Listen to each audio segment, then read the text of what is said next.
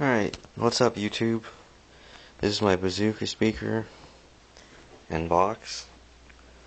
Or excuse me, subwoofer. But this is what it had in it. Pretty thin shit, huh? This is what I put in it. Thick shit, huh? But you never guess where I got it from. Never guess, would you? I'll tell you. Old jumper cables. Had like 2 sets of them, and they weren't really the top of the line ones, but the wiring on them is good shit. I mean, this is a 8 gauge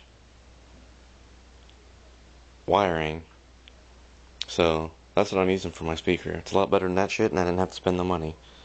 And that's what I do. And this is actually about,